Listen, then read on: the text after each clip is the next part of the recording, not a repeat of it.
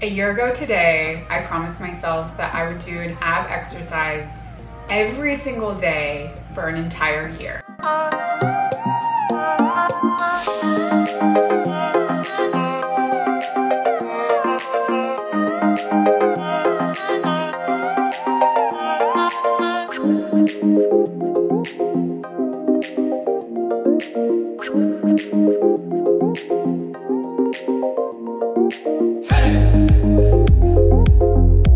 That means this video has been in the making for just over a year. That meant rain or shine, sickness or health, traveling or at home, I promised myself I was gonna do abs.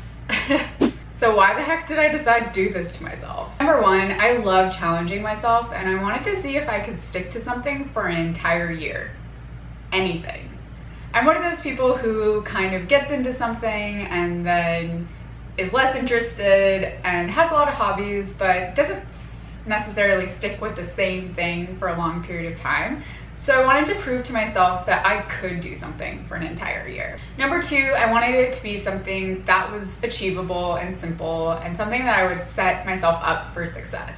Doing abs takes 10 minutes every single day, and even if you're the president of the United States, you have 10 minutes to dedicate to yourself. This was more of a curiosity. I'm a MBA student, or just graduated from UC Berkeley, and one of our core beliefs is student always. So I'm always curious about what works, what doesn't, and why. I want to add a few disclaimers because it's #YouTube. Number one, you obviously don't need abs to be happy. I was happy before, I'm happy now, and it really doesn't matter. It really was for fun. I'm very body positive and I believe in health at every size, and I don't believe in diet culture, and I'll iCard something about that right now. For me, this was more a mental exercise than anything, and again, showing that I could do something for an entire year. Also, genetics play a huge role in where your body stores fat. For me, my legs tend to be the area in which my body likes to host my hibernation accoutrements, you know what I mean? My body type has always had a slimmer stomach. That's just the way that I'm built. That means that my results may not be similar to your results based off of where you genetically hold your the majority of your body fat. And neither is good or bad. It's just accepting what type of body you have and working with your best assets. So I just wanted to see if I could get what I consider one of my best assets, like how developed I could get that. I just thought it'd be fun, and that's really all it was. So what ab exercises did I do? Well, I can say that I did pretty much all of them.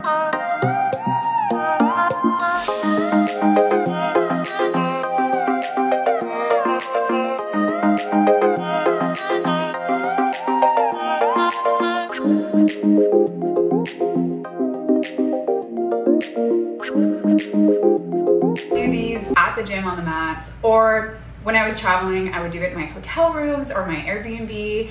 If I was at school, I would go to the school gym. If I was visiting a family member, I would do it in their dining room or living room or wherever there was some carpet and enough space. I did abs everywhere. I did abs in Boston and California and New York and Nebraska. I did them in Chicago when I had my road trip across the US. I really did them everywhere. When I started out doing ab exercises, I mainly did a lot of crunches and that sort of thing, your kind of traditional ab exercises. But that got boring really quick, and I realized that my body wasn't going to develop, because even though I saw changes in the beginning, you have to continue to up the ante, which means I either had to do more abs or I had to add in weight.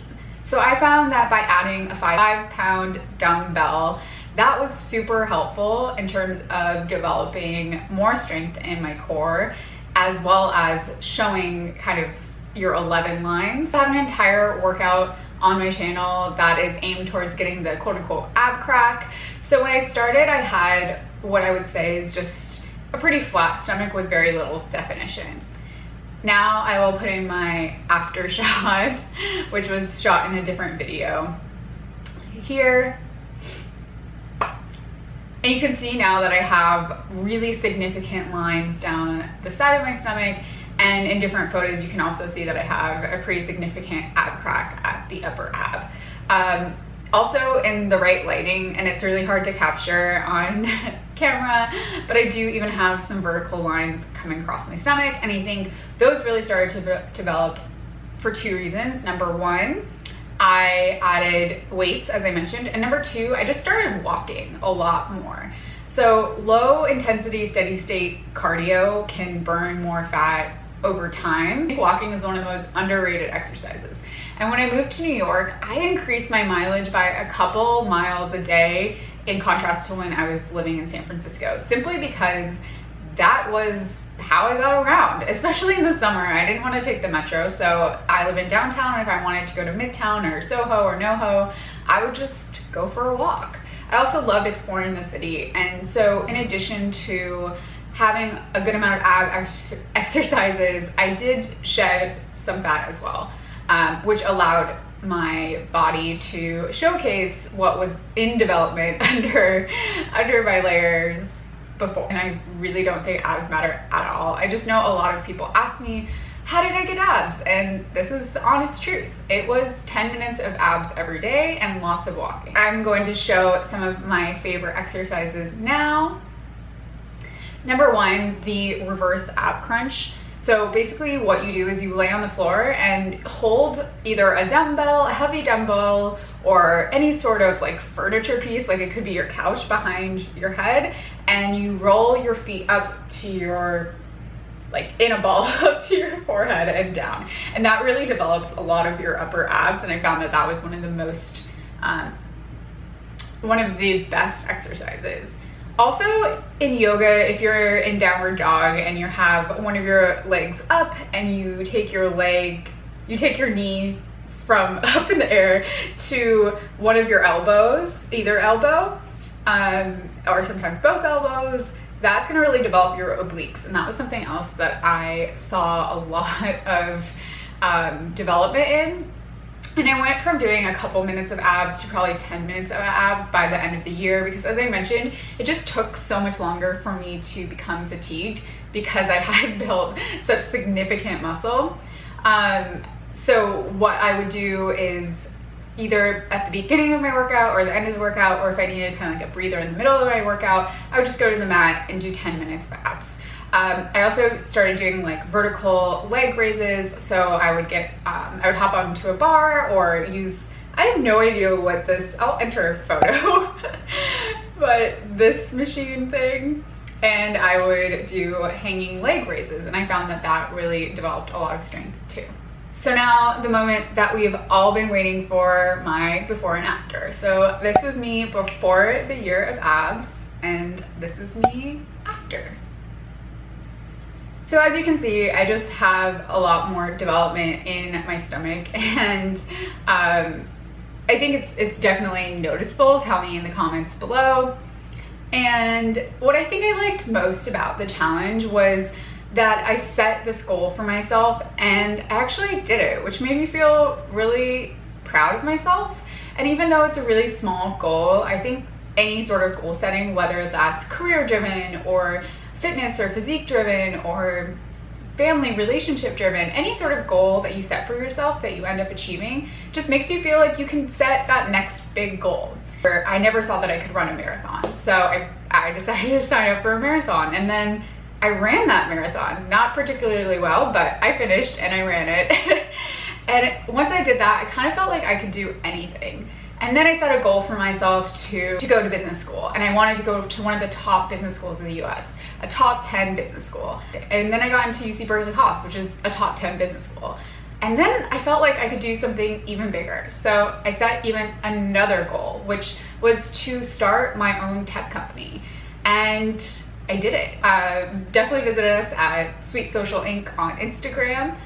If you're a creator or influencer and you want to connect with brands in an intelligent way and feel like you can have some negotiating power in which they pay you to create content for them, definitely check us out, because I'm a creator too and I have your back, so definitely do that. But enough about that. What I'm saying is that when you start setting goals for yourself and you start achieving those goals, you build.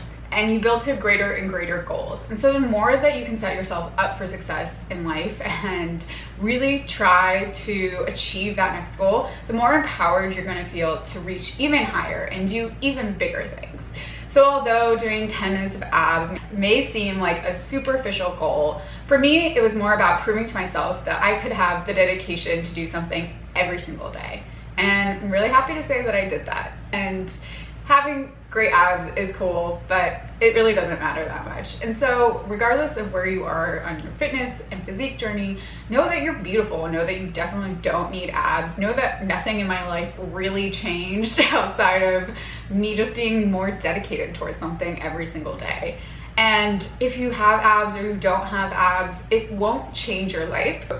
What really matters is what you achieve in this lifetime and who you impact. So the next time you go to set a goal, just know that that's a great thing and that you can achieve it. And this is super cheesy, but I truly believe that. Thank you so much for watching. I will link down below all of my ab exercise videos that I've done. Some of those are a little outside of the year, but most of them have been filmed within the year.